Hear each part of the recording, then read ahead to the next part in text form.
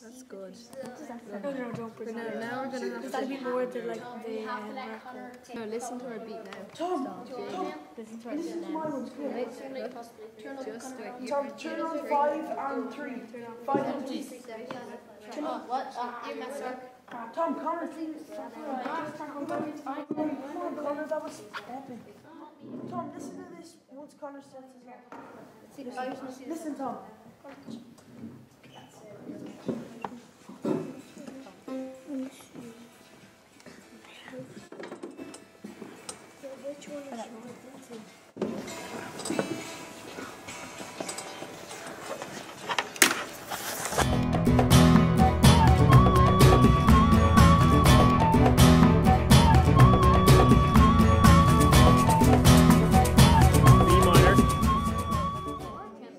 And tempo is 1, 2, 4.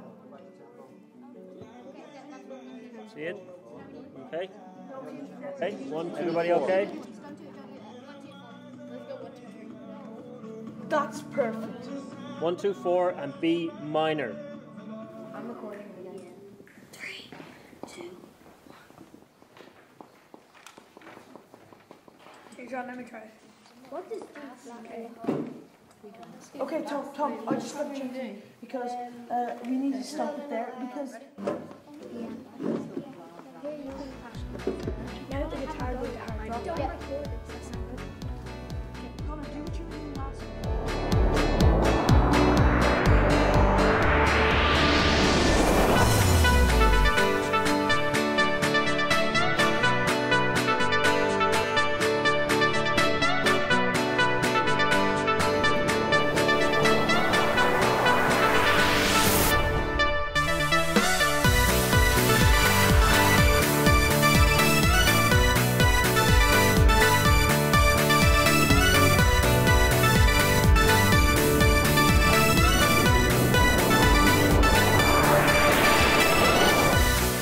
It was really clever the way with the smart drums you could get the sound of the bass that you wanted, and you could get the tempo how you wanted it, how many beats you wanted it at, or you could just go to the normal drums and you could just do it randomly and hopefully you'll get a beat, or you'd go to the smart guitar and you could do all the same, and then you could have the normal guitar, and they had that for a few instruments.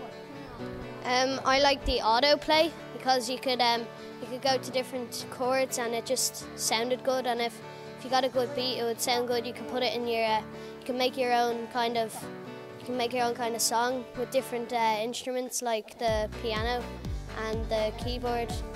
I liked how you could alter it so that you could hear other people's with your music, so that you could maybe team up. The best bit about this was we were able to turn down other people's mics so that we could work by ourselves and see and listen to what it was like.